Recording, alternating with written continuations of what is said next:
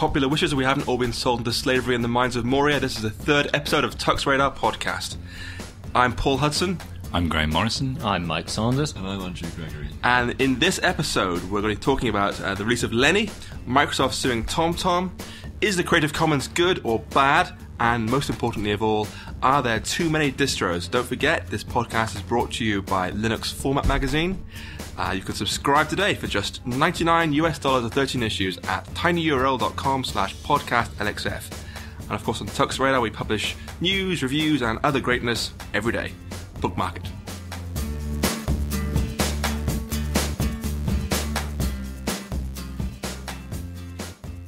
Believe it or not, Lenny is finally here. Debian 5.0, it's finally here. Bloody hell. What do you think, guys? No way. Has this actually happened? It's not a joke. It's actually here. Really? What? No, I must be in a dream. Well, in fact, just the day before it came out, I went over to see the Debian project leader, Steve McIntyre, and he explained why the release had slipped a bit. Here we are on the 13th, and Lenny is going out tomorrow, as you said. Absolutely. But I seem to recall September as an original plan. Yeah. So what happened? Why the slip? Well, it's a complicated story. Okay. Basically, for the last couple of releases, for Etch and for Lenny, the plan has been all along to aim for 18 months. Mm-hmm. But if we ship in under 24, we expect that we may have a bit of slip. With volunteers working on this stuff. Yeah. So if we claim that we're aiming for 18, but we ship in under 24, everybody's happy. I think the problem is possibly too many people focused on specifically 18, which is why the story is about September. There was an unfortunate mistake where a couple of the release updates went out, just said September, with no qualification. And that's where it went wrong. We're shipping in 22 months this time, so obviously we'd all like to be closer to the beginning of the window, but we're still very much within what we aimed for, so we're happy. Do you think it's going to take more of in the future to, if you want to keep these schedules right, a GNOME-like approach of saying, we'll just wait 6 months and ship, or like OpenBSD does? To be honest, so far within Debian, we're actually happier to just release it when it's ready. Obviously, we want to aim, obviously we like to do stable releases, it's very important to us and to our users, but we want to make sure that it's right. We can aim for a particular date, but unless we get a lot of buy-in, unless we know for a fact that it's going to be ready, we'll happily let it slip another couple of months and make sure it's good. Yeah, so for Lenny Plus One, do you have any goals to bring it down, or are you going to stick with the same? For Squeeze, I think we're probably going to do a similar thing. Right. We don't know the full set of goals yet, but again, we're still going to be aiming 18, 24 months. And people seem happy with that overall. Amazing. So that's his take on it, yeah. So it was planned for September, but... Yeah, well, I think, everyone's used to waiting for Debian releases, aren't they? We know it's going to take a long time. We're used to waiting. It's part of the fun of it, isn't it? It is anticipation. Yeah, a Debian release that came out on time would suck. It would, yeah. It's actually the first release I've seen in a while where it's fairly cutting edge. They've managed to do a good job in getting out fairly timely-wise. It's not that far behind other distros of its time, which is amazing, really. I think they've had to do that to stay relevant. Not exactly, that Debian is too old or anything, but there's sticking with really old software for stability purposes doesn't always work, because older software often has a lot of bugs in it. It's the first time, I think, in recent history where I've seen Ubuntu users wanting to switch back to Debian, which is pretty unheard of. And cool, actually, too. It shows that, it's not a one-way street. Do you think that's some Ubuntu users who were unhappy with the stability of 8.10? There have been some grumbles and gripes about the reliability of Ubuntu 8.10. Is it that? I thought it was more about people not being impressed. Because the last one, Intrepid, wasn't very intrepid. Yeah. And, Jaunty, I know it's got ext4 optional and stuff, but so far isn't looking terribly much faster. So I wonder if people are just sick of Ubuntu not really releasing very much, many changes, being a bit conservative with its changes perhaps, and thinking, actually, if I'm going to be stable, I might as well go for super stable. That's true, yeah. Who'd have thought? Maybe part of the fuss about Lenny is that the logo and the backgrounds that I've seen have all been pink, so girls like it. True, and there are no girls on the internet, of course, as we know. It could just be that people have been using Ubuntu for a couple of years and they want to move to something that feels familiar but is completely different. And of course there is Mepis 8, which was released shortly after Lenny. I remember that. It's based on Lenny, isn't it? It's based on Lenny. It was based on Debian, and then jump ship to Ubuntu, and then jump ship back to Lenny again, to Debian again for Lenny.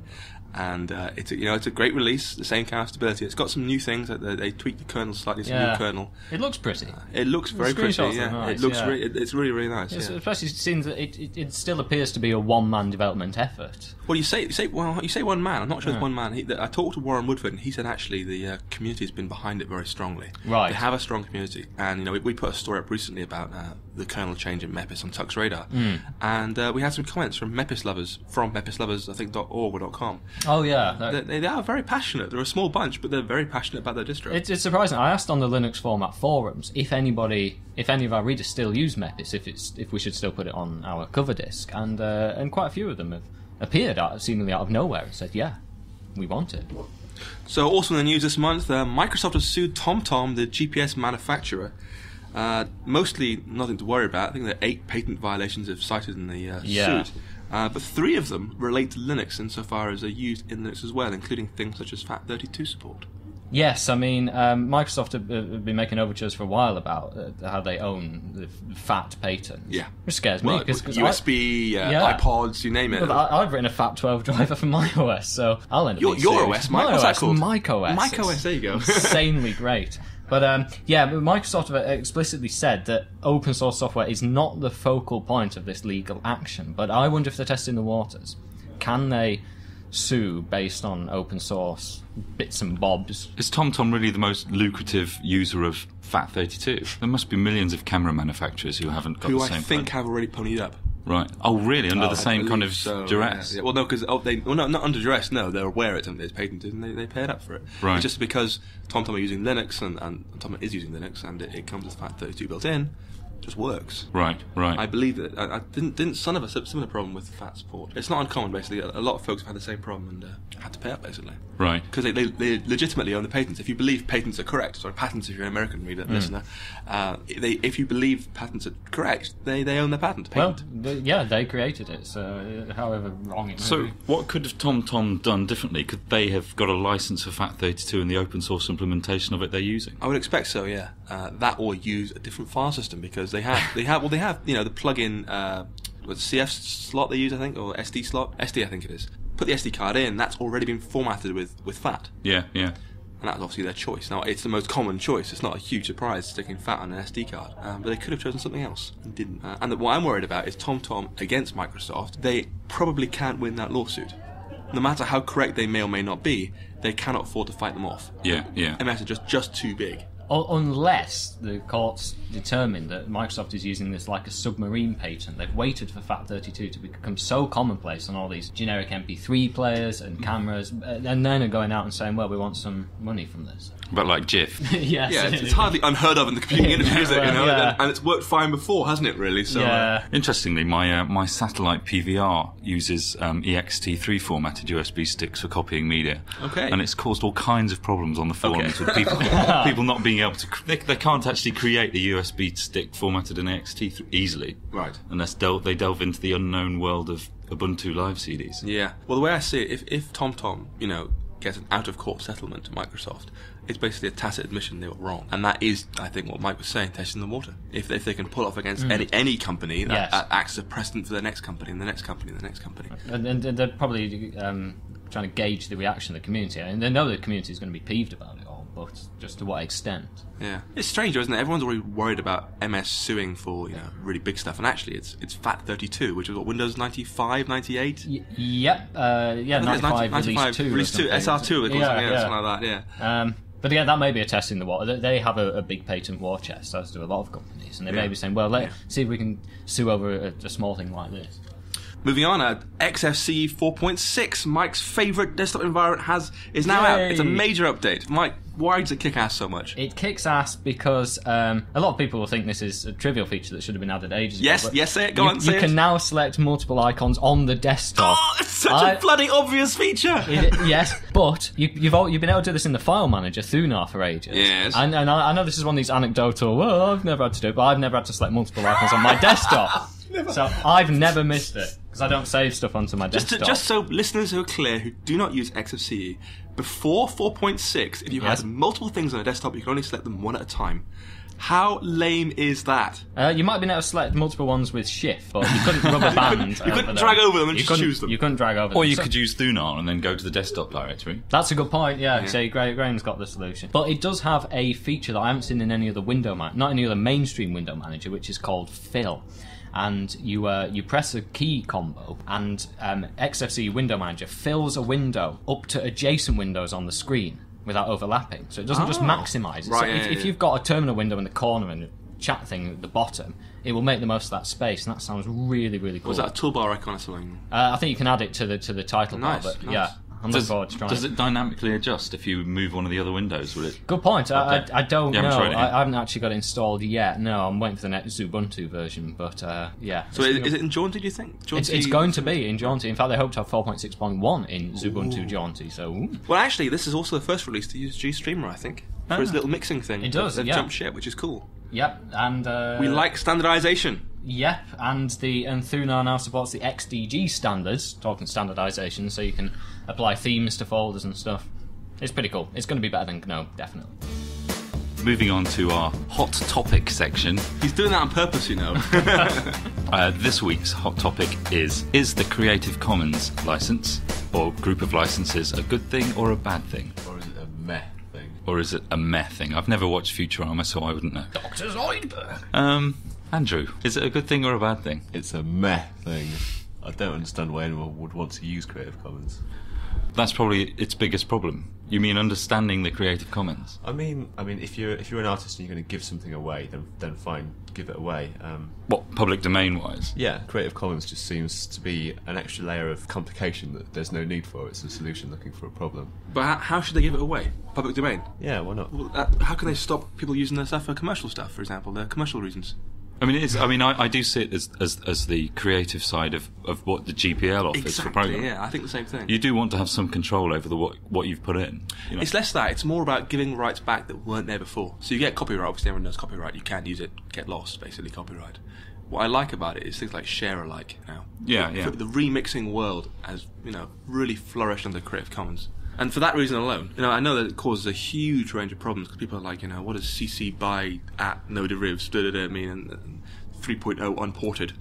Yeah, license proliferation. Yeah, it doesn't help that at all. But for people who just want to get out there and mix, it's awesome. And regular listeners will recognise our theme song, for example, by Brad Sucks.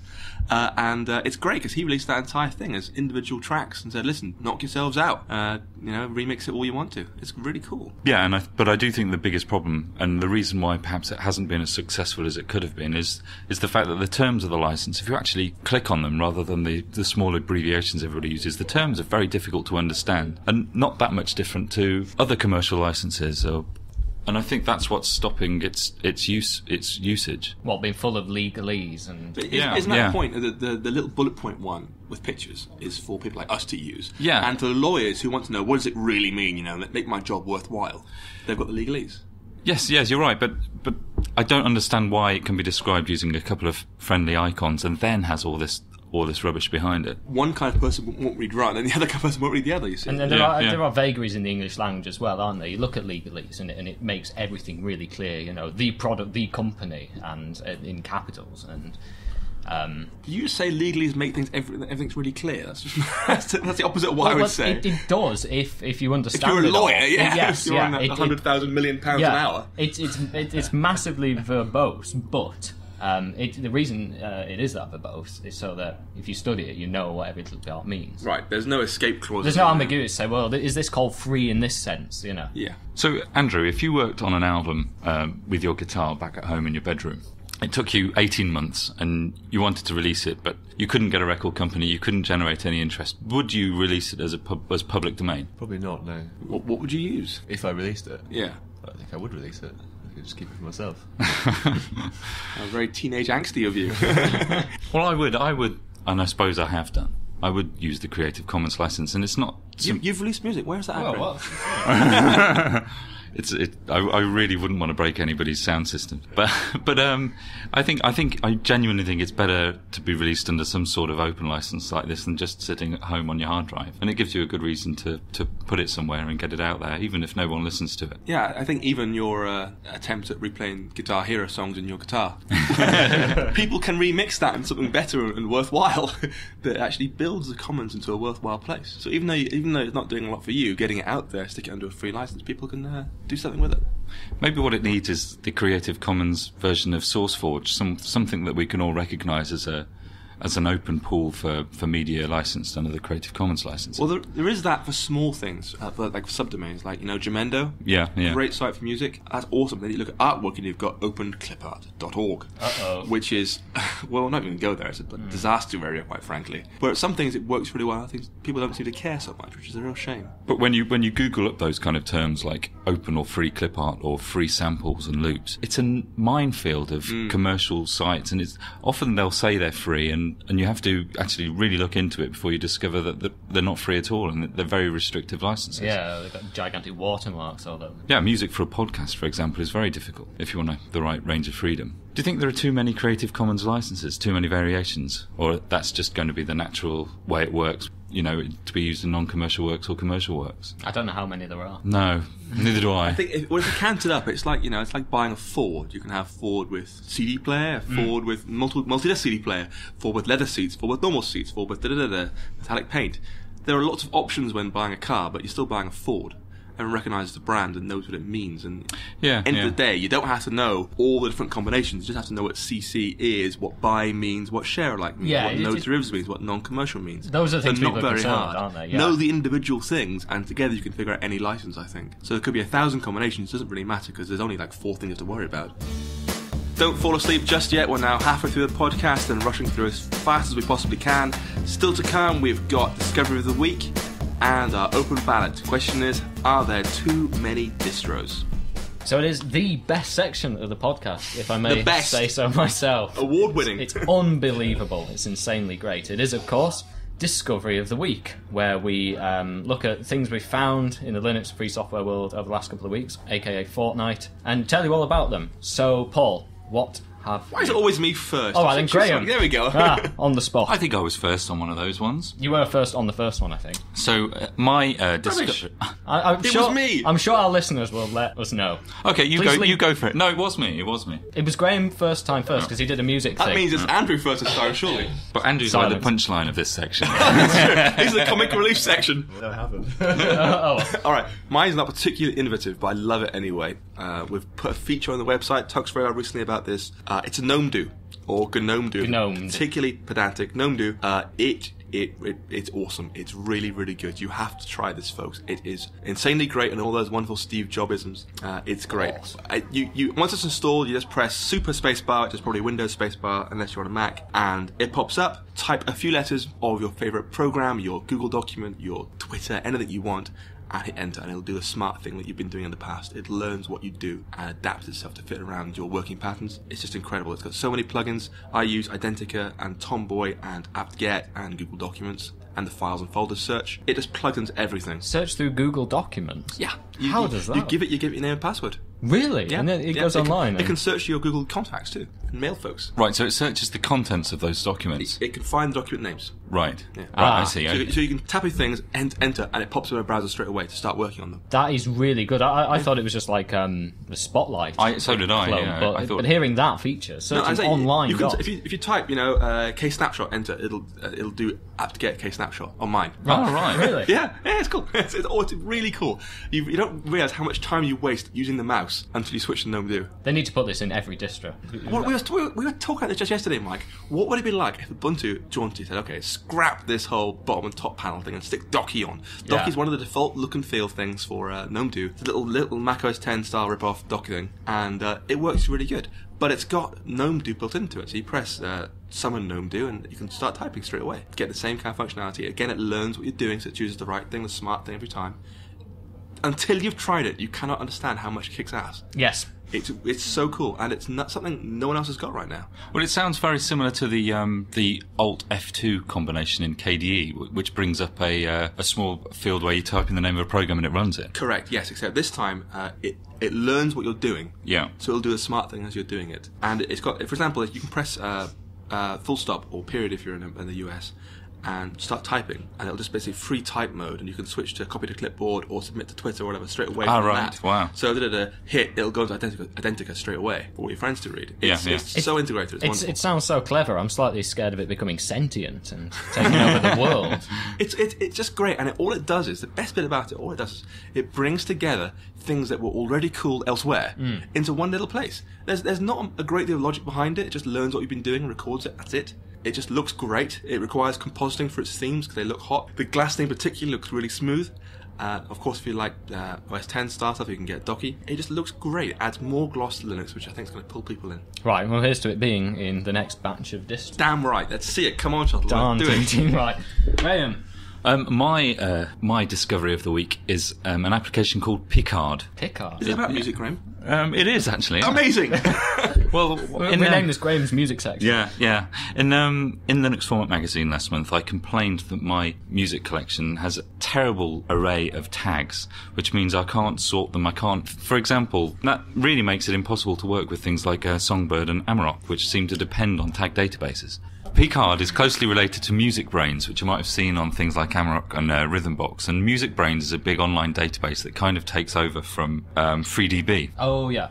But the clever part of MusicBrainz and Picard, which is the front end to it, is that it takes a 10-second scan of a piece of music and then uses an acoustic fingerprint from that 10 seconds to find out what the song is, find out what the track is, and sync the tag information with that held on this single database. So it's like Shazam combined. Exactly like that. Exactly. Right. Apart from it's all open source, and Picard itself is written in Python. And it's fantastic. You just leave it running overnight on your music collection and everything becomes homogenized and easy to use and works well once again. Isn't there one fatal flaw with this? Do you remember Stock Aitken Waterman produced thousands of singles that all sounded roughly the same? Yeah.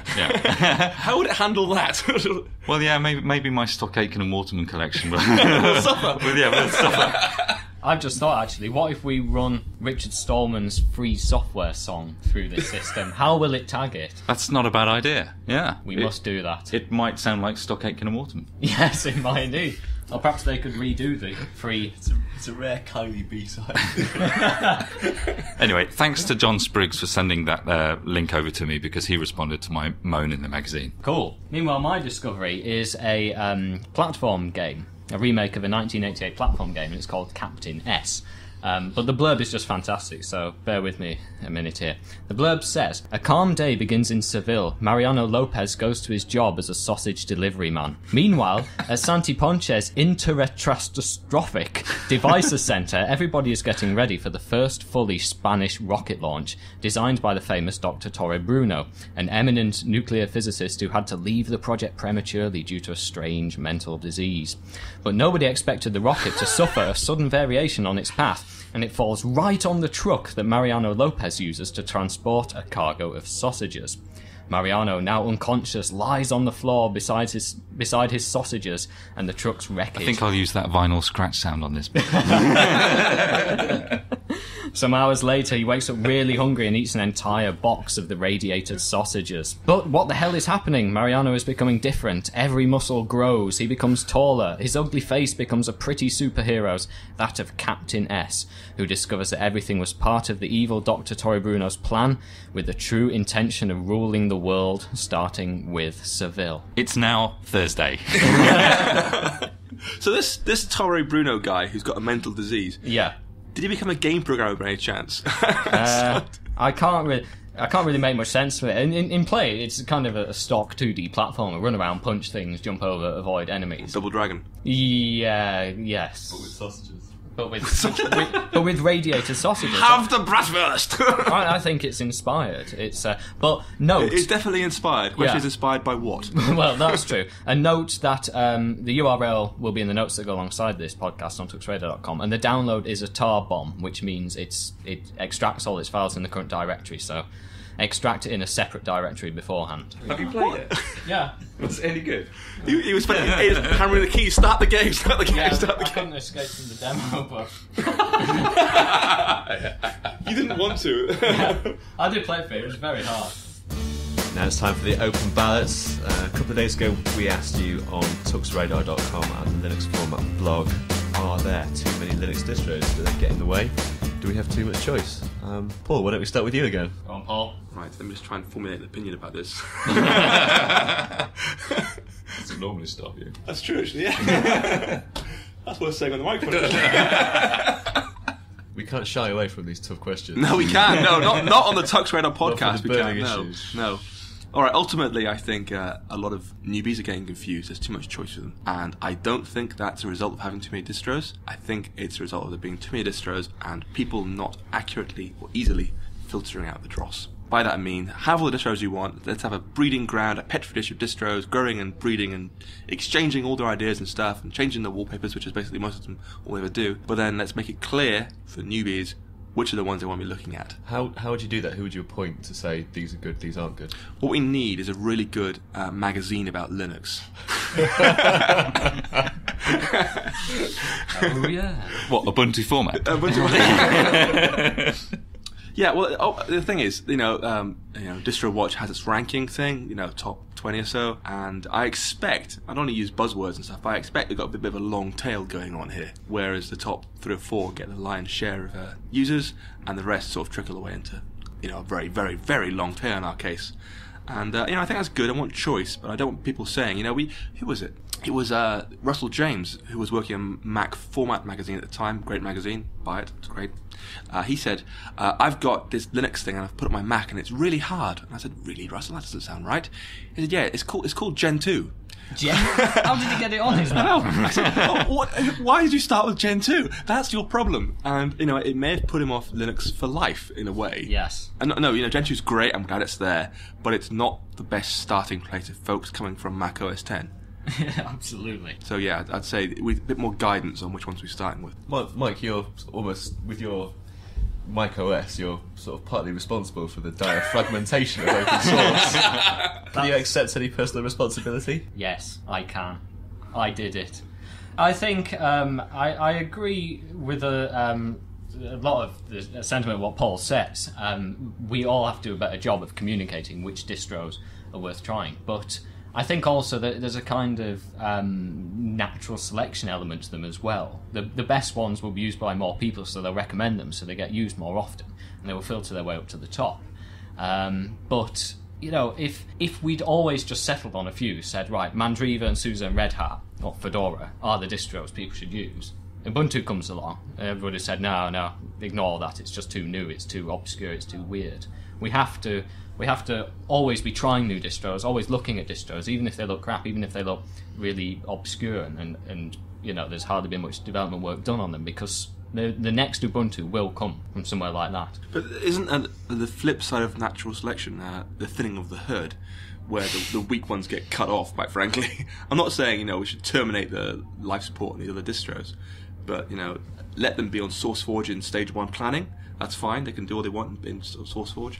But they shouldn't be detracting from the main event, I think, in a way. No, but I don't really know if they do. We kind of go on Distro Watch, and Yeah, but like a Distro Watch, you think about it, it's basically posted like a blog. New entries go to the top naturally. So when Ubuntu comes out, there it is, and then of course, Paul Hudson X, whenever comes out, it goes above it and gets the same kind of coverage. How can a new user differentiate between the two? I think I have to agree with Paul. I do think it causes a problem, especially when people don't understand what Linux is.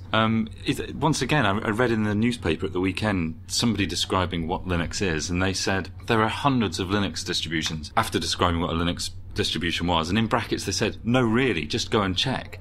Almost as if it's a joke that's, there are so many people have put so much effort into creating their own distribution to scratch one specific itch. It's something that most people don't seem to understand the need for. I mean, we understand it because we're geeks, but outside of the direct Linux community, I think it makes it very difficult to have a single unified front. But for the itch scratching thing, isn't that why we have TaskCell on Debian?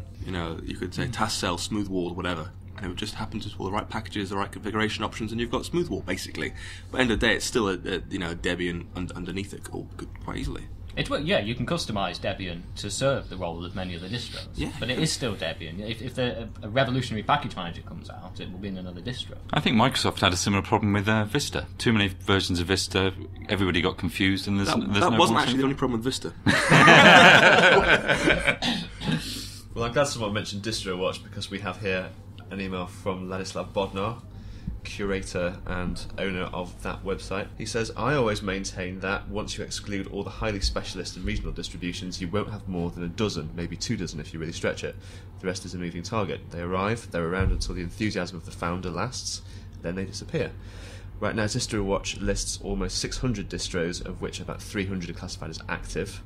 Of these, don't be surprised if at least half don't make another release. Now, that brings us down to about 150. And once you start excluding all the mini distros, firewalls, gateways, netbook distros, specialist server distros, and distros with support for Mongolian and Swahili, you're left with just a dozen.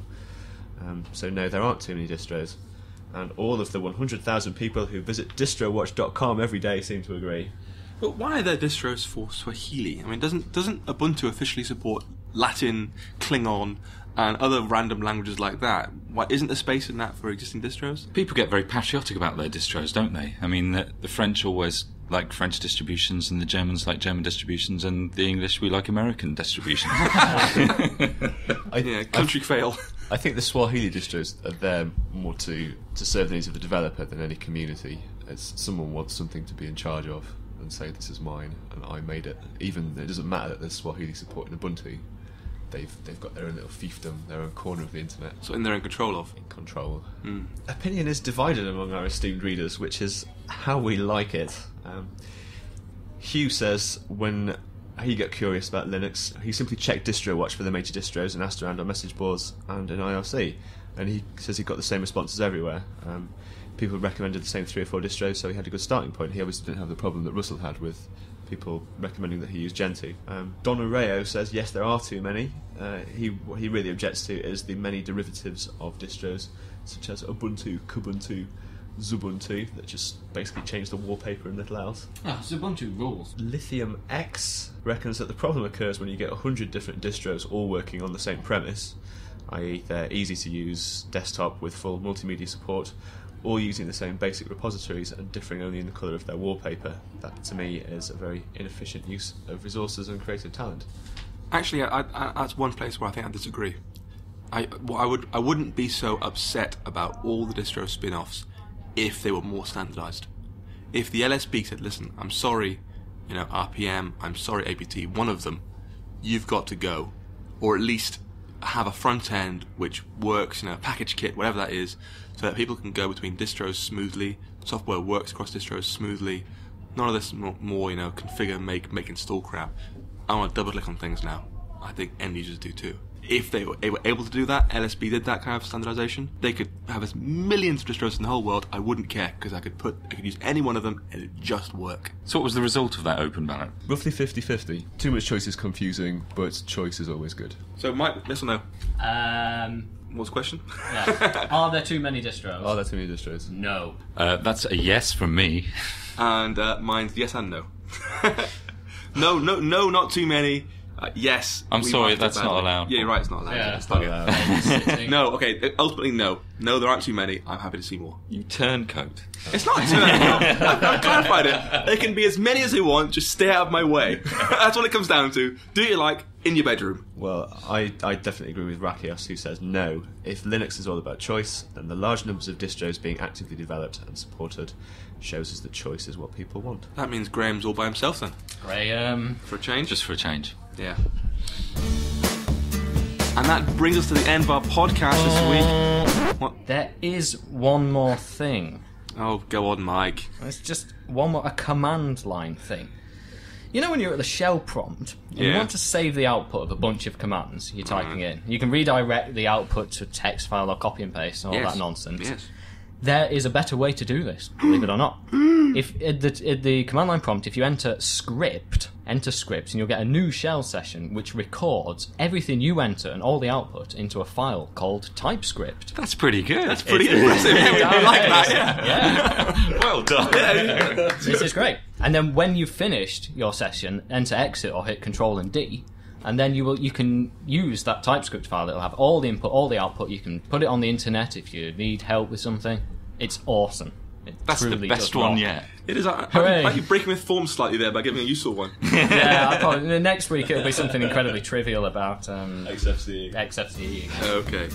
And that brings us to the definite end of our podcast for this week. Just a reminder, you can subscribe to Linux Format for the awesome price of $99 for 13 issues at tinyurl.com/podcast@xf. All the notes for this podcast are, of course, on TuxRadar.com. Tune in 2 weeks for more japery. We'll see you then. Bye-bye. Bye. Bye.